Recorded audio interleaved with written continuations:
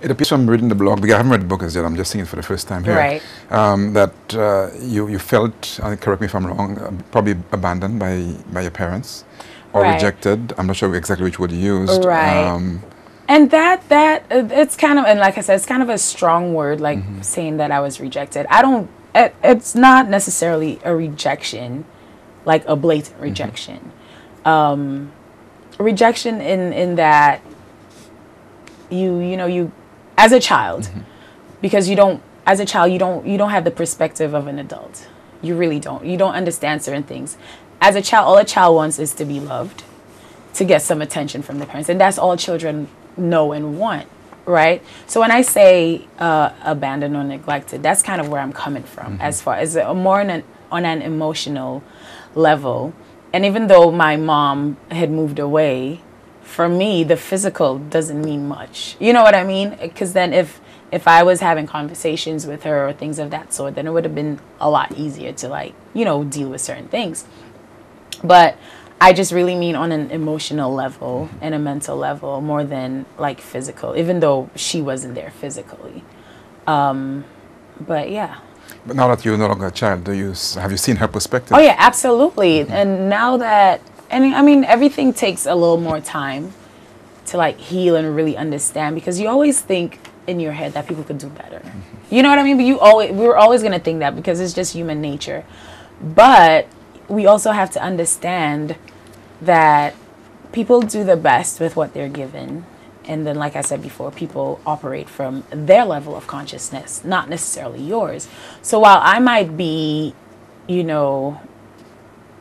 I might be more open to be like, all right, I'm going through this and I know I need to do this. Everybody doesn't have that, what's the word I'm looking for? Everybody is not open. Sometimes people aren't even open to looking at things from a different point. So I think I'm lucky that I'm able to look at things from different perspectives, and I'm able to empathize and put myself in somebody else's position and understand, like, hey, everybody's not you. Everybody doesn't have the propensity to deal with things the way you do. And that's an understanding that I think if everybody acquires, you get through things a lot easier once you understand it. Did the healing process involve a conversation with your mom as well? We really haven't had an actual conversation about it. I had written a post and she read it, and then yes, yeah. You get these calls and they think you're being crazy. But when the blog first came out, the bio on there, because not only is it about me, it still needs to be compelling enough so you keep reading. You know what I mean? And there aren't any embellishments or lies in there, and that's not what I'm saying, but I still need to write it in a way that you want to keep reading. So when and you don't send it for the proof or anything? No. Nobody even knew I was coming out with a blog. I do things that everybody finds out after, and they're like, oh.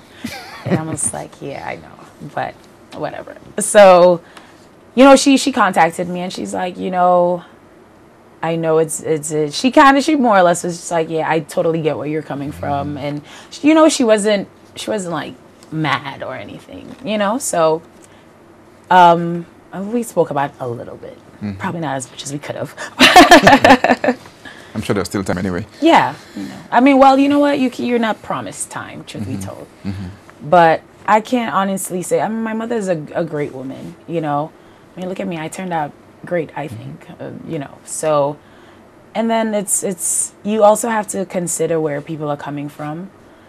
I had an opportunity to go to school and further my education, and that obviously, has an impact in who I've become and how I'm able to understand certain things. Somebody else in my position who probably didn't get an opportunity to, just broaden the education may not be able to empathize with their mom.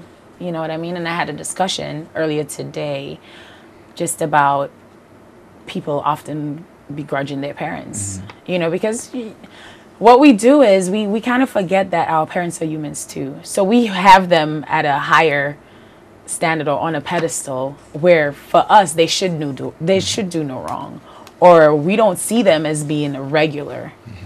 But they're human beings just like you and I, and they make mistakes, and it's okay. You know, I mean, you won't just blatantly keep hurting somebody, obviously, but I think once we remember that parents are human beings just like you and I, then it definitely makes it a little easier to understand them.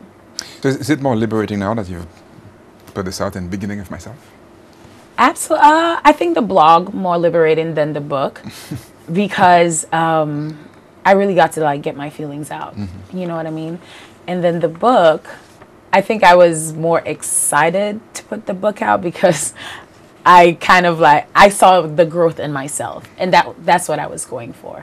So once I was actually able to have an actual book, like I had the idea in my head, and the book really came about from me writing quotes. And then I was like, I could expand on this and make it into a book. And then I made it a book where I would want to read, because even though I write, I'm not a big reader of like crazy, like, oh, I've read this book, that book. I will read books that are very specific to like self-improvement. So like I love The Alchemist because I think it's like a great mix of like mystery and real life and magic. You know what I mean? And though it is fiction, it speaks to just so many things that we go through in life, and just the universe wanting you to get to where you need to go. That's one of my favorite books. That's probably the only book I've read 3 times. 3 times. I read it 3 times. But The Alchemist is very short and is very daunting, and it keeps you drawn in, but it is still like a self-improvement book. You know what I mean? And for me, even though I love self-improvement books, I don't like when it just goes on and on and on. So this is why I made my book so short, straight to the point, and then it's interactive. So you could kind of like, there are questions in there, you answer it. Some questions you might skip because we're not always just ready to face certain things about ourselves.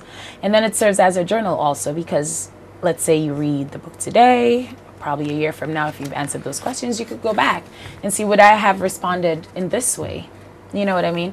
So I made it that way because those are things that I like in a book. And those are things that I like to do. I will write and I like to reflect and go back and see what progress I've made. So it's very true to who I am.